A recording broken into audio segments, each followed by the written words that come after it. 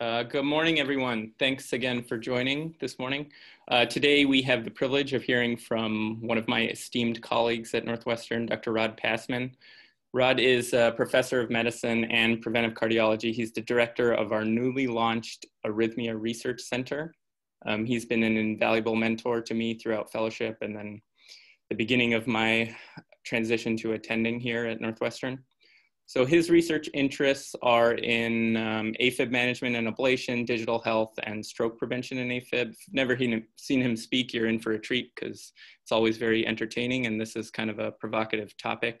So the title of his talk is Pill in the Pocket Anticoagulation for AFib, Fact, Fiction, or Foolish. Thank you, Rod, for being here. And just so everyone knows, he just gave grand rounds elsewhere, so he's doing a doubleheader this morning. I'll turn it over to you. Thanks, Rod. We're very welcome, and I'm very excited to have this opportunity. That's one good thing about COVID is you give back-to-back grand rounds in different cities from the comfort of your basement. I purposely chose a provocative topic today, and I hope that even though it's early in the morning, this is sort of not going to be your typical review. I hope that we garner a lot of pushback and interest, and let's take it from there. So I am going to be talking about this concept of pill and pocket anticoagulation that we've been working on. And I'm going to begin with a case presentation, because I'll tell you that regardless of what type of practice you have and how much research you do, I think all of us are at our core clinicians. You know, we went into medicine because we want to take care of people and we want to help people. And certainly in my career, I remember my failures much more than I do my successes.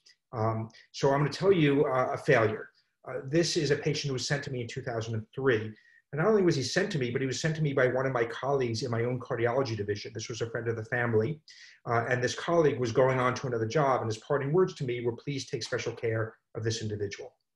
So at the time, the patient was 66 years of age, had a history of hypertension and diabetes, had highly symptomatic paroxysmal AFib. He was on an antiarrhythmic drug and anticoagulation. His symptoms resolved, and every EKG and every Holter that I did for the subsequent 3 years showed normal sinus rhythm. So, you know, at that time I had two choices. I could continue him on anticoagulation indefinitely, thereby preventing stroke should he have recurrent AFib. But in doing so, I would be exposing him to a dangerous drug that he may not be benefiting from. Or I could stop anticoagulation, right, and therefore reduce the exposure to a dangerous drug, but expose him to the risk of a stroke should he have recurrent atrial fibrillation. And my decision was easy then as it would be today, because our guidelines are very clear, right? We don't make decisions regarding anticoagulation based on stroke risk. We make it based on CHADS-2 and CHADS-VASc score without any regard for AF type or duration, and without any regard for whether someone is quote unquote successfully rhythm controlled, whether it be with drugs or ablation. So I continued him on his warfarin until he came in with his intracranial bleed with an INR of 2.3. I still see this patient. He is wheelchair bound, dysarthric, never worked again a day in his life as the lawyer that he was. And this event changed his life and the life of his extended family, maybe for even generations. So why did I not stop anticoagulation on my patient? Well, we have no cures for atrial fibrillation, at least at my institution, whether it be drugs or procedures. We understand a lot of AFib is asymptomatic, that when patients come to us and stating that we've cured them of their AFib because of the drug we put them on or a procedure that we do, we have to remember that a lot of our interventions convert symptomatic AFib into asymptomatic AFib. So patient symptoms are an unreliable marker about the burden of atrial fibrillation and the success of any intervention. We also are uncertain on the relationship between AF duration and stroke. And certainly in 2003, I had no ability to rapidly anticoagulate someone with an oral medication and had no way of monitoring this patient for long periods of time if they're sitting across the room or across the world. However, there are 5 reasons to consider stopping anticoagulation. Rhythm control does offer a chance for cure, and there are some patients where we truly do cure them of their AFib. But even if we don't cure them, perhaps we can reduce the AF burden below a threshold with which the stroke risk is actually quite low. We also have to recognize that anticoagulation has risks, anticoagulation has costs, And number 5 should really be number 1. The patients truly do not want to be on anticoagulation, particularly those in whom you have them on a drug or ablated them and you've shown them that their AFib is minimized or altogether gone. Well, I would argue these first 2 are still quite true. However, we do have greater insights into the relationship between AF duration and stroke, and we do have the ability to rapidly anticoagulate someone and monitor someone over long periods of time. So where does this concept come from that it doesn't matter how much AFib you have? Well, actually, it comes from the SPAF trials that were published more than 20 years ago, right? In SPAF, they found that patients with intermittent, or what we would call paroxysmal, or sustained or persistent AFib, have a similar stroke risk regardless of whether they're low, moderate, or high-risk individuals. But remember that in the SPAF era, patients came into their doctor's office with ECG showing AFib. And therefore, all of these patients probably had relatively high AF burdens. So our own guidelines suggest that there is a AF duration threshold below with which the risk of clot formation appears to be low, right? The 48-hour rule that talks about cardioversion within 48 hours of onset of AFib or aflutter says that you don't need to do a TE, or you don't need to anticoagulate someone for 3 to 4 weeks of therapeutic anticoagulation, suggesting that you need 48 hours of AFib for a blood clot to form and a stroke to occur. However, the era of implantable devices with leads in the atrium, or more recently, the development of implantable cardiac monitors, suggests that 48-hour rule may not be correct. So, for example, in this study of patients with dual chamber pacemakers, right, those individuals who had 24 hours or more of atrial fibrillation had an increased risk of stroke. And those patients with less than 24 hours were as unlikely to have a stroke as patients with no AFib at all. So maybe that number is not 48 hours, maybe that number is 24 hours. Well, in the TRENDS trial, they took patients with dual chamber pacemakers or defibrillators who had 1 or more stroke risk factors, and they defined the daily AT-AF burden as the longest total duration on any given day during a 30-day rolling window before the first thromboembolic event or the end of the follow-up period. For patients with any AT or AF, the median burden was 5.5 hours per day. Look at the risk of thromboembolic events in patients with 0 versus low AT-AF burden. It's exactly the same. And only those individuals with a high burden, i.e. greater than 5.5 hours, had an elevated thromboembolic event rate compared to baseline. So maybe that number is 5.5 hours. Well, in the ASSERT trial, they took patients with recently implanted dual chamber devices who had 1 or more stroke risk factors and categorized them into one of 2 categories. Group 1 had at least 6 minutes of an atrial arrhythmia within the first 3 months of device implantation, and group 2 was everyone else. If you follow those patients who had at least 6 minutes of an atrial arrhythmia over 2.5 years of follow-up, they had about a 2.49 relative risk of stroke, leading some to believe that all you need is 6 minutes or more of AFib to increase your stroke risk. However, I would urge you to look more closely at that data, because even though they drew the line in the sand at 6 minutes, when they looked at the amount of atrial fibrillation those individuals who had a stroke had, they found that only those individuals who had 24 hours or more of AFib had a stroke risk that was proportional to their CHA2DS2-VASc score. And those individuals with less than 24 hours were as unlikely to have a stroke as those with no atrial fibrillation at all. So I would actually think that there's not a clear AF duration that imparts a stroke risk equally to all individuals, right? And we wanted to evaluate the interaction between AF duration, CHA2DS2-VASc score, and stroke risk. So what we did is we combined 2 big databases. One is the Optum database that had about 11 million patients with cardiovascular disease. And we combined that with the Medtronic CareLink database that had 1.4 million patients with 2 or 3 lead devices. And we had lots of inclusion and exclusion criteria. What we did is we plotted the CHA2DS2-VASc score in about 22,000 patients on the horizontal axis and the maximum daily AF burden on the vertical axis. This is no atrial fibrillation. This is atrial fibrillation 6 minutes to 23.5 hours. And this is AFib greater than 23.5 hours. This paper was written by Rachel Kaplan who is now one of our EP fellows and published a few months ago in Circulation. What we used as our threshold for anticoagulation was 1% per year stroke risk, which some have suggested should be the tipping point for initiating anticoagulation, particularly in the NOAC era. So with this in mind, an interesting pattern emerged.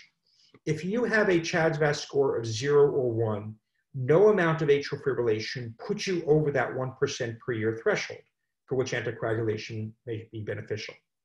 For patients with a CHA2DS2-VASc score of 2, right, you needed 23.5 hours or more of AFib to increase your risk.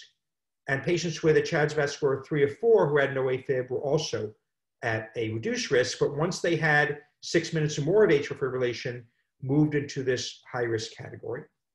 Patients with a CHA2DS2-VASc score of 5 or more, no amount of atrial fibrillation reduced their risk of stroke.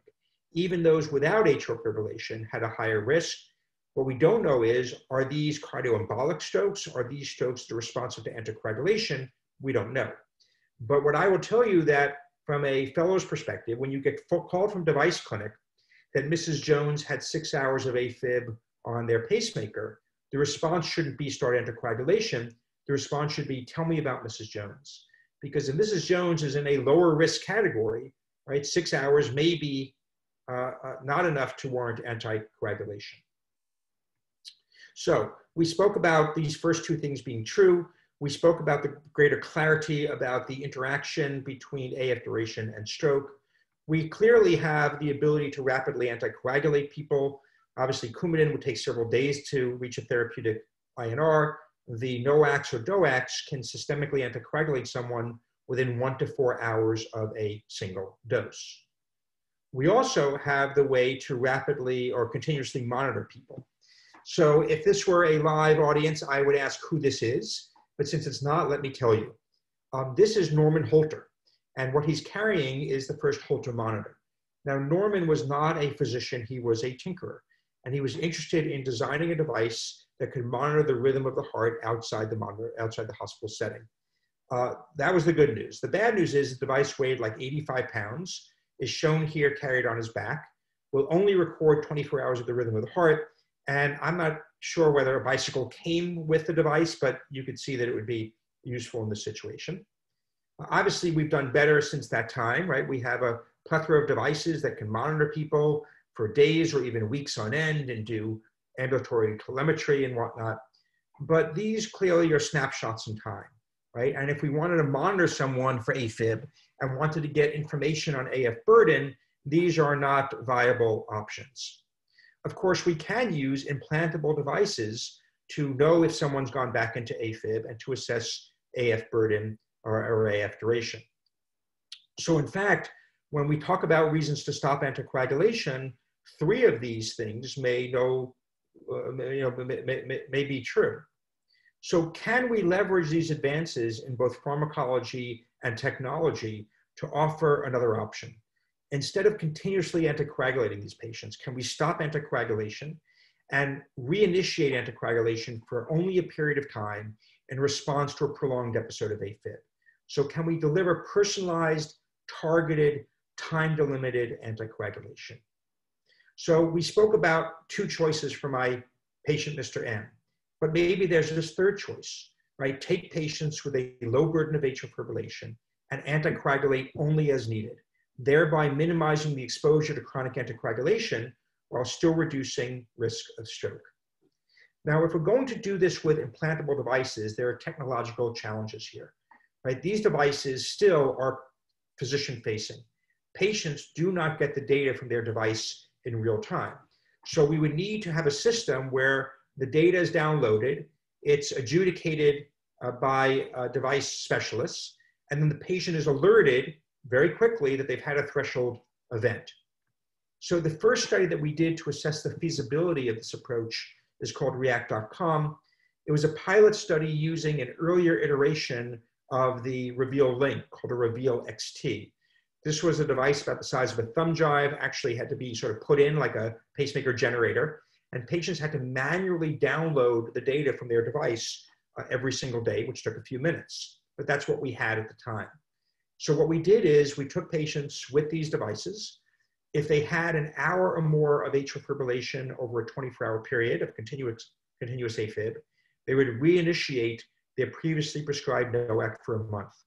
So if a patient had an episode of AFib every 29 days, they would never get off their anticoagulation.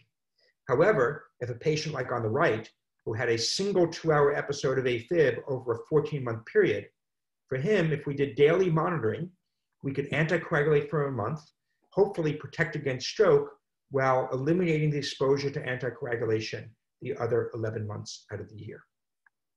So in this pilot study, we enrolled 59 patients. The mean CHA2DS2-VASc score was 2.4. About 2/3 had undergone prior ablation. The median follow-up time was about 14 months.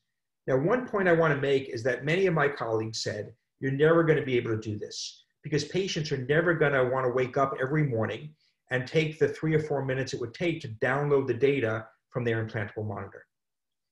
In fact, this wasn't the case because as it turns out, patients don't want to have a stroke and don't want to be on anticoagulation.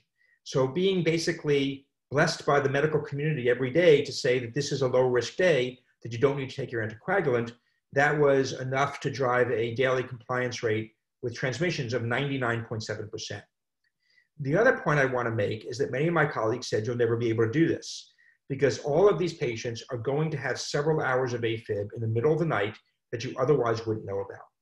And actually that too wasn't the case because of the 59 patients, only 18 had at least an hour episode of AFib over that 14-month period. Those that did averaged about 2 episodes per patient. Most of these episodes spontaneously converted within 48 hours. Most of these episodes were asymptomatic. And if you look at the percent of time these patients should have been on anticoagulation versus the amount of time they actually were on anticoagulation, it represents a 94% reduction in the time on oral anticoagulation. There were no strokes. There was 1 TIA in a patient with a CHA2DS2 score of 1 who was on aspirin and had no atrial fibrillation in the year preceding the TIA. I will tell you there were 2 major bleeds, both occurring off NOACs. One is a patient who I just saw last week. She's in her mid-80s. She's very tiny. And she was gardening around this time of year, was stung by a bee, fell and hit her head on a rock, and had a subdural bleed off the Xarelto she was supposed to be on. The other patient was working on the roof of their house, fell off, rolled into a creek behind their house, and hit their flank on a rock and bled into their kidney off the Eliquis that they would have otherwise been on. So both of these may have been very, very serious bleeds, even more serious than they turned out to be. The second study that we did, and this was with Jonathan Wax and Peter Zimmerbaum at Beth Israel Boston, was called Tactic AF. And here it was a similar study to React.com, but this time done with pacemakers and defibrillators.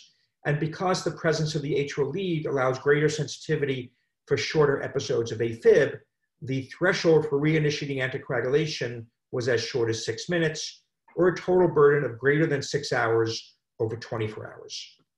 Here, the average age was older. Most of these patients were on antiarrhythmic drugs. The follow-up time was also about a year. And here, because of the higher number of comorbidities and the shorter threshold for reinitiating anticoagulation, about 2/3 of patients took at least a month of NOAC, but this still represented a 75% reduction in the time on oral anticoagulation. There were no strokes or TIAs, and 1 major bleed, again, occurring off NOAC. Would have been probably life-threatening had it been on NOAC. So what have we learned from these pilot studies? Together, they enrolled 96 patients, had 112 patient years of follow-up. The reduction in the time on oral anticoagulation was 75% for one and 94% for the other because of the different patient populations and the different thresholds for initiating anticoagulation. There were no strokes in either studies. And I think that this suggests that pill-in-pocket anticoagulation is feasible. What we don't know is it safe from a stroke perspective? And how do we scale this to the millions of people in the United States and the tens of millions of people around the world who have atrial fibrillation and may be a candidate for this approach? Clearly, implantable devices are not scalable. Most patients don't need a pacemaker or defibrillator. ILRs are invasive, expensive, have a limited battery life, and still today, are physician facing, right? Where we get the data.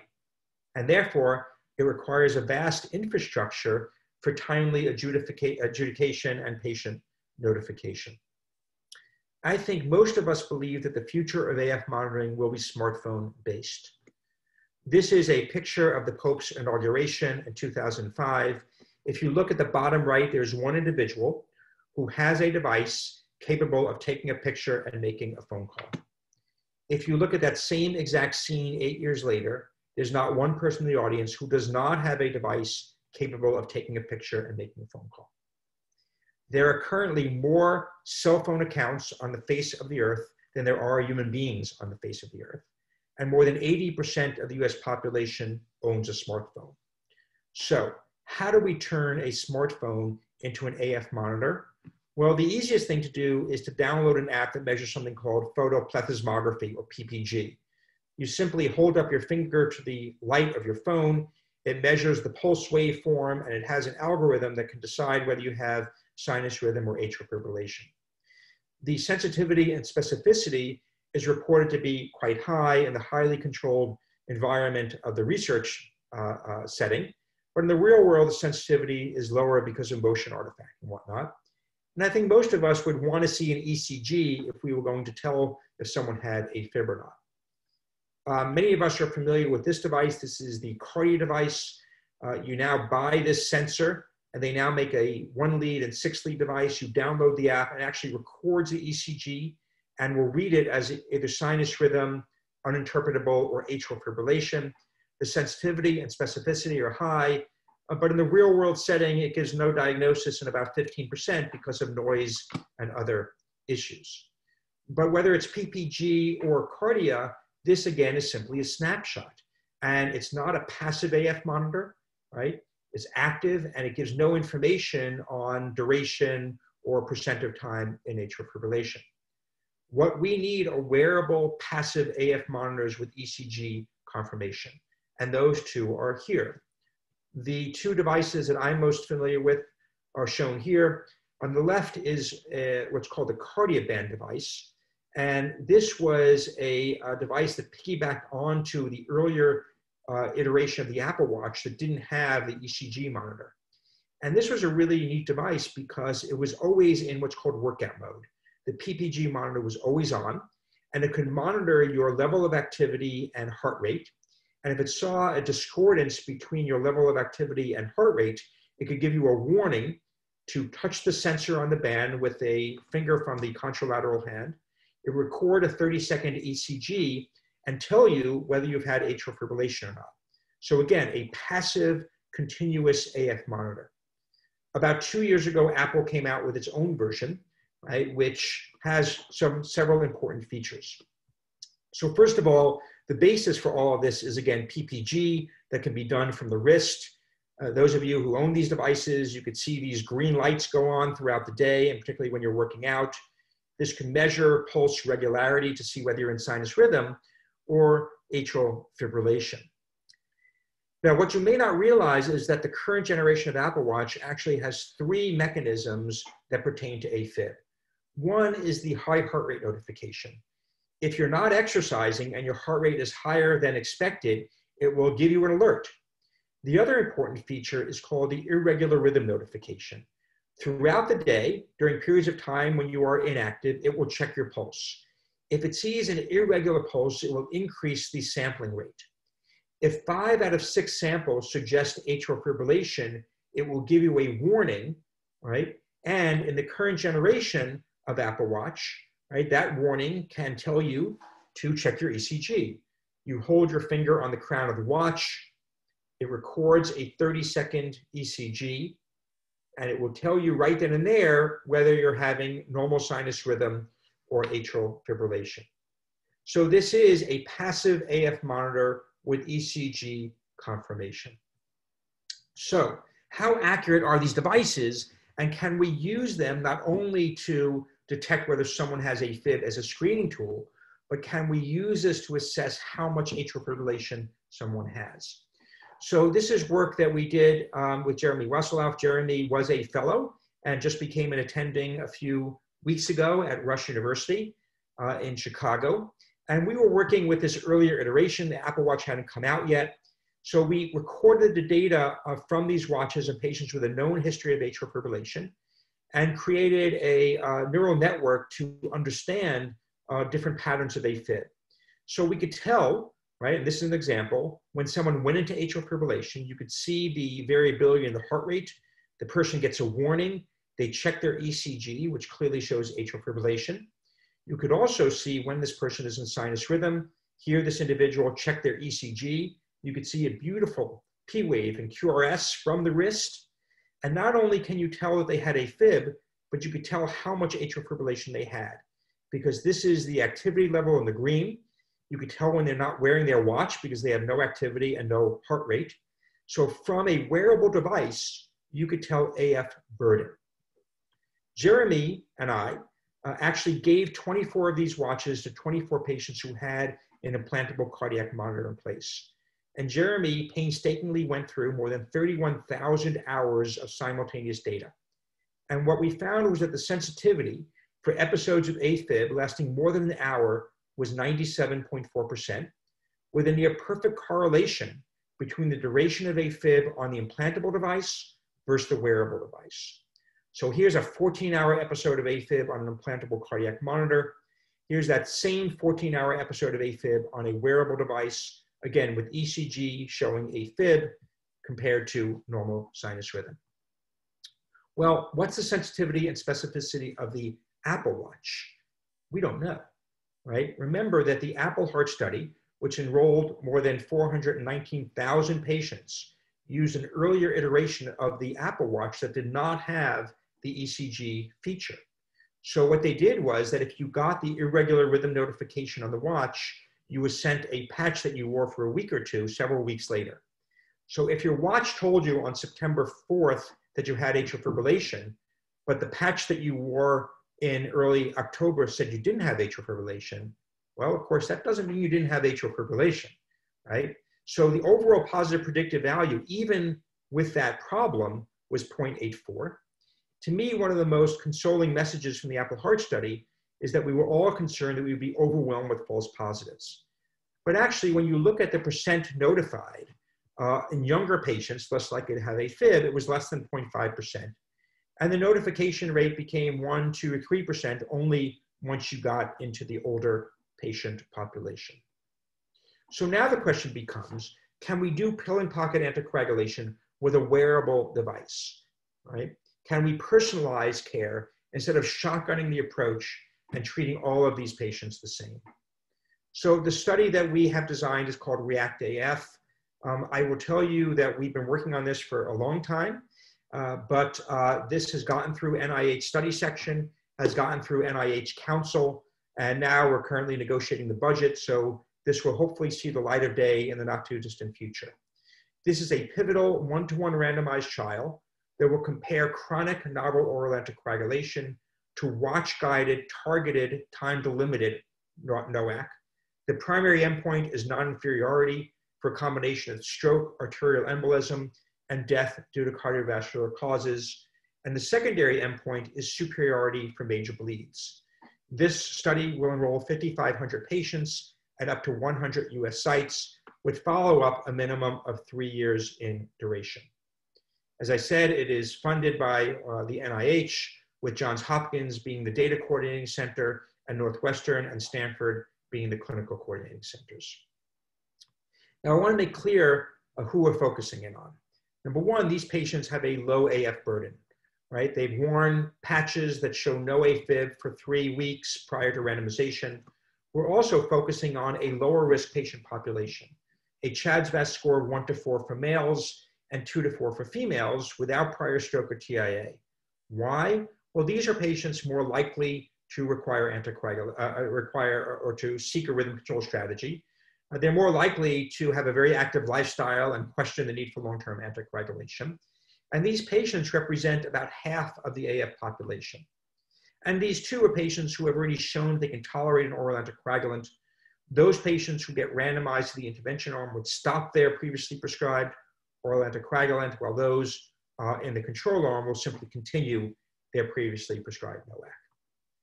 As far as the exclusion criteria, we're excluding patients who have an implantable device or have an indication, which means that we will be excluding patients with a low ejection fraction.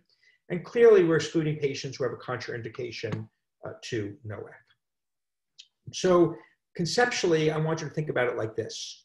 I mean, the irony is that we treat all of these patients the same, right? We have no regard to AF burden, and once you have a threshold CHA2DS2-VASc score, no regard. So we treat the patient with a CHA2DS2-VASc score of 8 in chronic atrial fibrillation the same way we treat a patient with a CHA2DS2-VASc score of 2 who has a single 6-hour episode of AFib once a year, right? They both get treated with a lifetime of anticoagulation, and these are the patients that we want to focus on.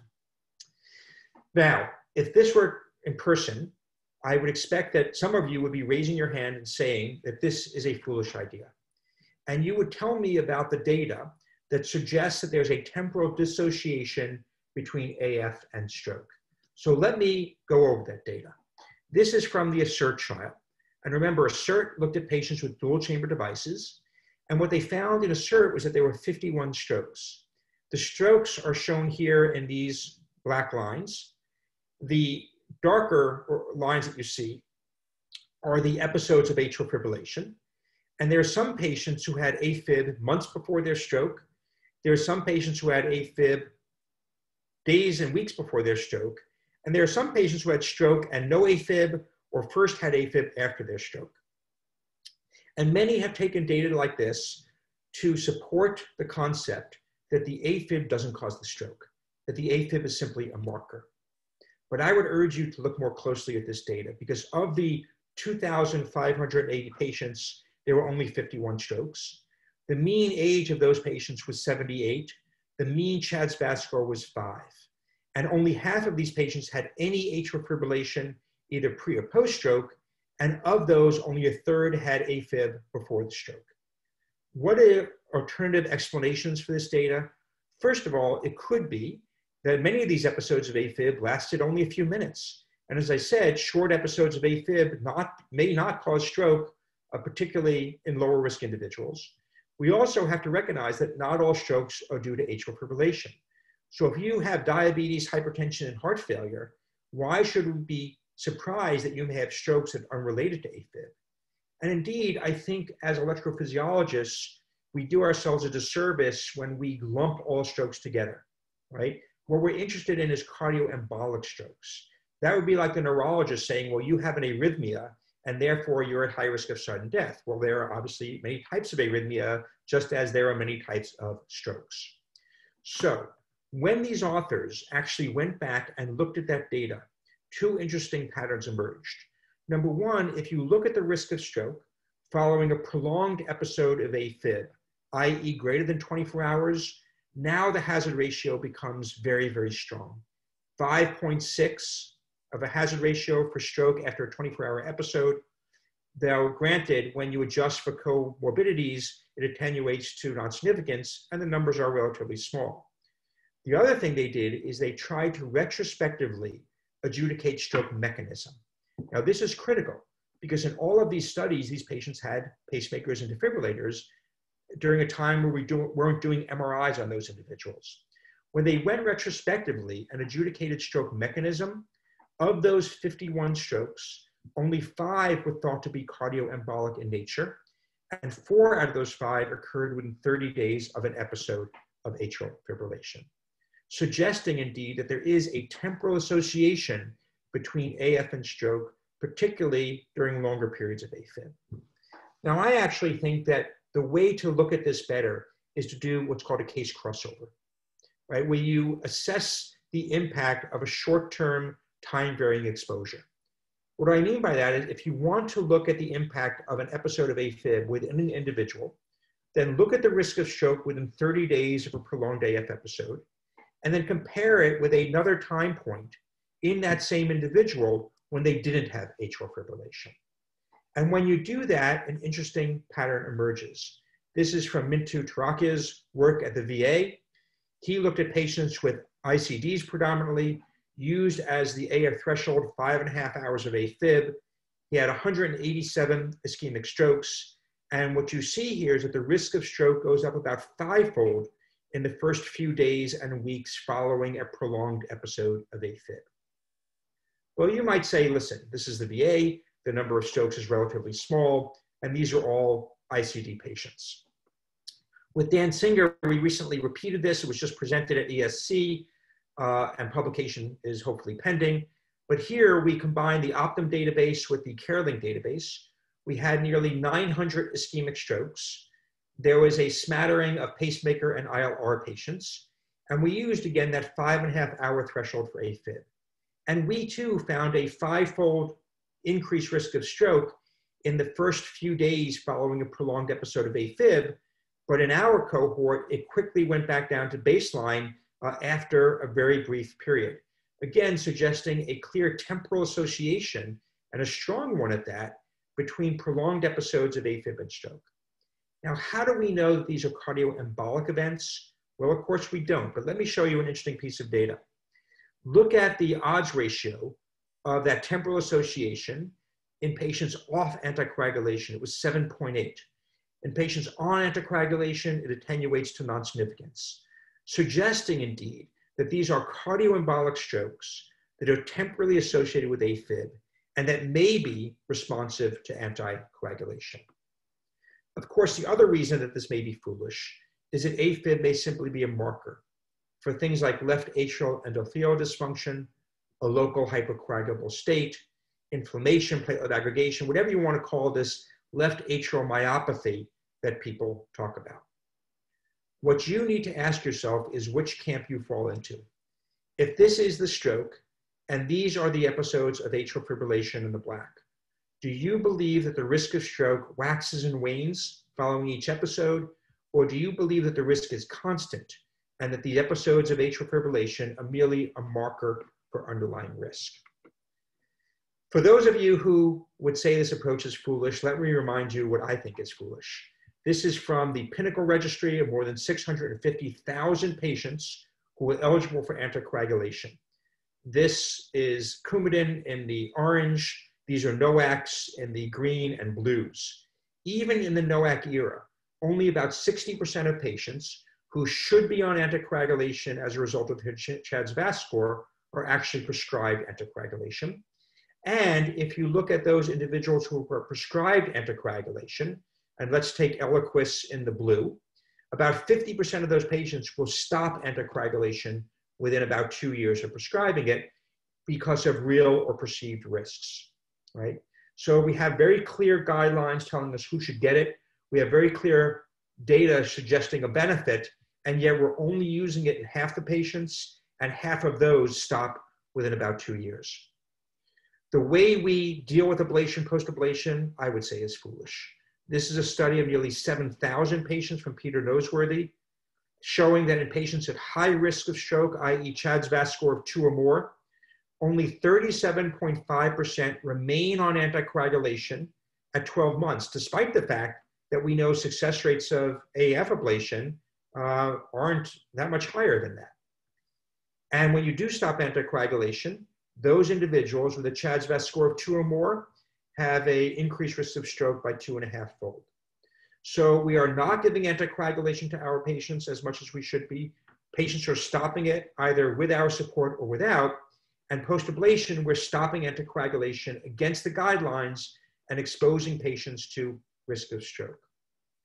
The way we practice this aspect of cardiology and electrophysiology doesn't make sense, right? We are treating patients in a vacuum of knowledge when in fact we can treat them with clear data.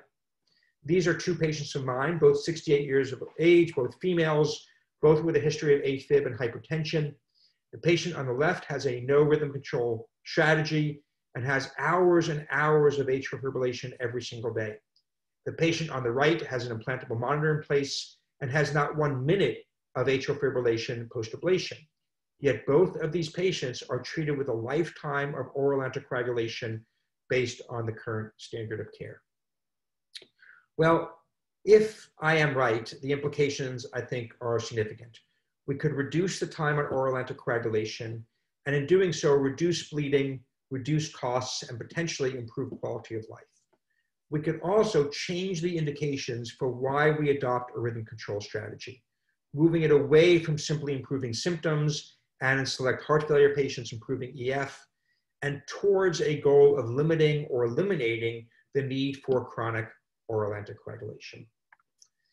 I'm going to finish with a quote from the New York Times. It says, "The notion of allowing patients to test themselves and treat themselves is outlandish to most doctors.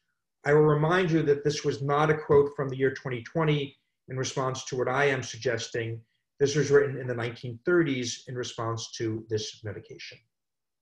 So I purposely left a lot of time for questions and answers, and we'll open it up to the group right now for discussion. So thank you very, very much for your attention. All right, thanks, Rod. That's always a great talk. Couple questions here. This type of strategy, maybe is not a good idea in some patient populations. Who would you recommend that this is not considered in?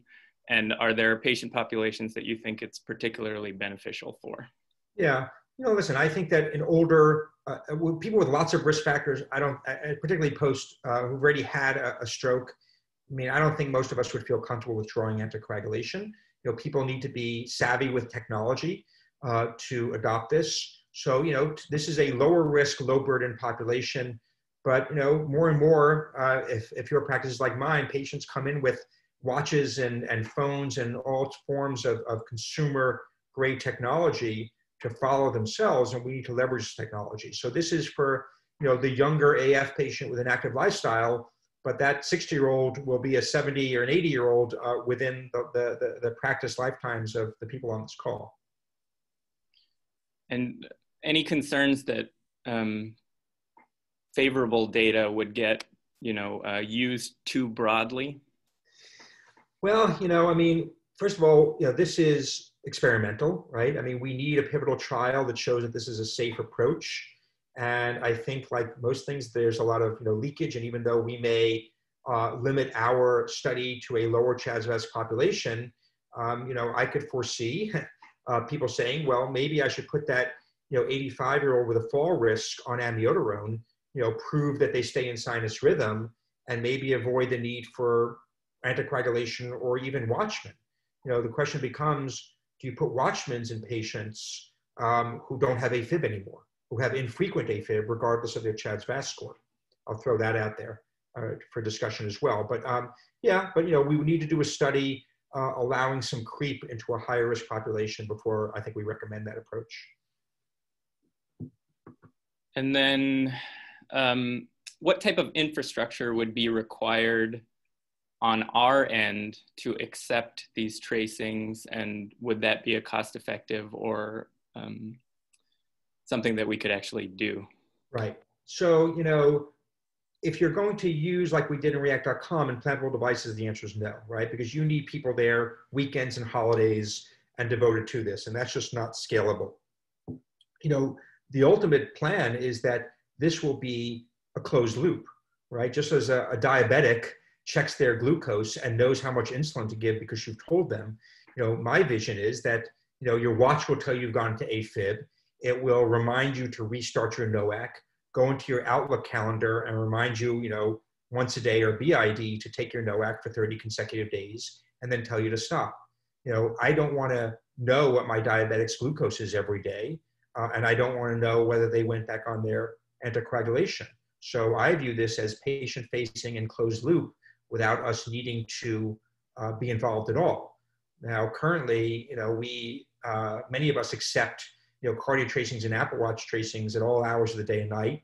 They may or may not make it into the medical record. They may or may not build for it. The technology has sort of outstripped our ability to incorporate this in medical care, and we need to catch up there because these technologies are only going to increase in use and be important in the management of these patients.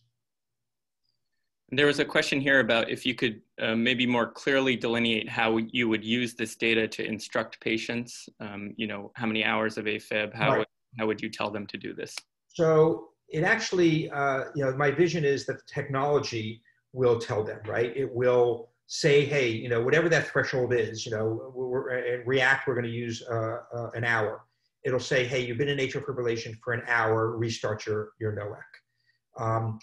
And the watch will tell you the instructions. One issue, of course, is you don't wear the watch at night. So we're going to miss those episodes. Now, that's important because, in a lower risk population, I do believe that you need hours and hours of AFib, probably 12, 18 hours minimum. So I think, the worst case scenario is that someone goes to sleep at 11, goes into AFib at 11:01, it terminates at 7 a.m. and they put their watch on at 7:01, right? We may have missed an 8-hour episode. I think that's going to be the rare patient who's asymptomatic during that time. I do think too that the wearable technologies, Fitbit has battery life of 5 days. So there's going to be other technologies out there. There are already rings and necklaces and whatnot that you could sleep with if you want, and long-term bands that will allow you to be monitored at night. So we're really just seeing the beginnings of these technologies. But my vision is that this will all be automated, and you'll, flip on a switch when you buy a watch to say that A, this is an AF screening tool, like they're doing in the Heartline study, or B, this is an AF management tool. And that the algorithms will change the sensitivity and specificity according to how you're using your wearable device.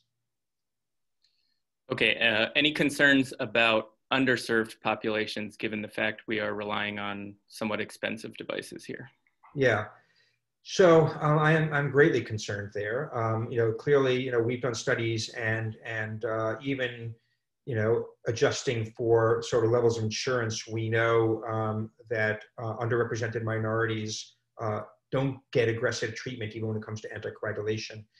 The study that we're doing, we need to go with one vendor for simplicity's sake. But I do think that, since many people own smartphones across the economic spectrum, that technologies that are compatible with Apple, Android, and whatnot, and can do the same thing will be forthcoming. I would argue that it's cheaper to, own a phone and a watch than to pay for a NOAC every day and pay for the complications of bleeding from a system perspective. So my hope is that, if a study like ours is positive, then insurance will pay for it. Because as I said, it's cheaper than the alternative. And how do the various companies feel about this? The NOAC companies and, companies like Apple, do they want to step into this space?